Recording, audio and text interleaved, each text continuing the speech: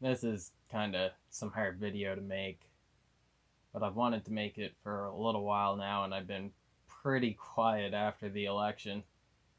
And I want to talk about the election and my feelings about what I said about that a little bit too, but I'll probably save that for the end of this video. In this video, I kind of want to talk about regret and retrospection, which I'll get to closer to the end. But yeah, I've been having a hard time these days. I've been having a hard time basically most of my adult and teenage life, I guess. But and I should put this disclaimer in right now. We might get into some dark shit in this video and maybe in this channel if I go into greater detail, make it more vloggy. I don't know how vloggy this channel actually should be. Originally, I wanted to do some pretty intense lifestyle vlogging. I'm starting to feel like that was kind of a misguided thought. Maybe thinking that way too late, but yeah. But if things are going to get personal on this channel and mental healthy type content, and like not professional in any sort of way. I am in no way a professional. I'm someone who's struggling with this shit and thinking about bringing my YouTube audience along for the ride. But no, we could go through some pretty dark stuff in these kind of videos, and I just want y'all to be aware of it. But at the same time, I also want you to know that I would never commit suicide. I like health. I'm kind of into health because I'd like to retain my independence into old age. Hitting 100 would be kind of cool. But yeah, if it ever comes to be a time where you're looking back on these videos and I'm dead and the official story is suicide, I was suicided. That is not how I would go out. I would not kill myself. Someone's making it look that way. I was the subject of some pretty intense and ruthless bullying in elementary school and middle school, and especially in middle school going into high school. I came from the people in my age group who were like some of my closest peers. That shit was kind of harsh, and yeah, there was some sexual stuff that I may go into in some other future videos, but I don't really want to get into now. And I've just overall gone from like feeling pretty inadequate as a child to like full on struggling with I'm not totally as functional as I'd like to be, and I feel like a lot of the people in my life think that I'm lazy or something. I take on a lot of volunteer commitments, but between my mental health struggles and spreading myself so thin with doing and so much and wanting to do so much more than I actually get done,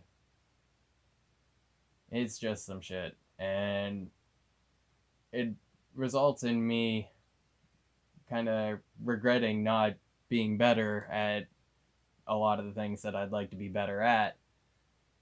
But it comes mostly from overextending myself and not being able to figure out what to focus on, basically. At least that's kind of where I'm at right now, I think. Never really got help with any of the things that I struggle with. I've never trusted the system enough to do it until recently. Now I trust that I can discern whether someone's got my best interests at heart or whether they're just a cog in the machine or whatever. But it's just hard. I volunteer with a whole bunch of different organizations and for some events that happen yearly and different things, including 2 volunteer fire departments. And while my expenses are low, because I've always lived at home, never moved out, I'm 27, and that's not going to last forever. And I don't want it to. I'm pretty ashamed of that. And while I feel like there's a volunteer shortage in basically almost everything that I do, and a lot of the groups that I do volunteer with, the average age is probably double what mine is. At the same time, I haven't figured out for myself a way to sustain myself financially, or, like, just kind of figuring out what fills that hole. I've had a lot of jobs. I've liked some of them, but especially at the time, none of them felt like something that I would do for much longer than how long I did them. I've never had a job longer than 6 months. I've never stayed with a relationship, like a romantic relationship, for more than 6 months. Yeah, it is what it is. I've been where I've been. It's just about time I find a way to do better for myself moving forward. I'd like to do volunteer work and stuff like the YouTube channel, and both being able to be present at a lot of these events and helping to help you see the goings on at a lot of the events that I cover on YouTube. But that's also another thing that I've done without being paid at all, and I don't. Years and years ago, probably about a decade ago, on a past YouTube channel, my last video was about boycotting YouTube and Google, basically, and not wanting Google and YouTube money. So, like, I'm still here. Like, they're the tech giant. I don't need to go into why it's hard to distance yourself from them. We all know that shit. But at the same time, I've never been eager to get monetized on YouTube and have ads on my videos and to get money that way. I'm from the YouTube that was like 2007 and earlier. Like, I don't even know what years it would have been, but that was before Patreon was a thing, and people were actually really ashamed to be like, hey, do you want to send me money for making content? Like, I remember one of the content creators that I watched, I still watch him actually, but he posted that he was going through some shit. He didn't have the money for it, but he's a photographer and he needed to buy a camera. And he wasn't so much asking for handouts as he was saying, I want to be doing this work. I don't have the equipment, and if you want to keep seeing my work, do you feel like throwing $1 or $2 my way, kind of thing. And he thought kind of harshly about himself over that. The general consensus of the internet was, what are you doing e-begging?